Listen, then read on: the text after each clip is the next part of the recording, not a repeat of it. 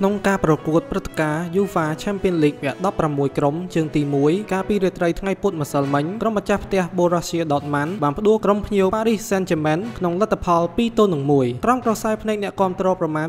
65,000 នាក់នៅកីឡដ្ឋាន Signal Iduna Park ក្រុមម្ចាស់ផ្ទះជាអ្នកបើកការនាំមុខរកបានដោយខ្សែប្រយុទ្ធចំណូលថ្មី Erling Haaland នៅនាទីទី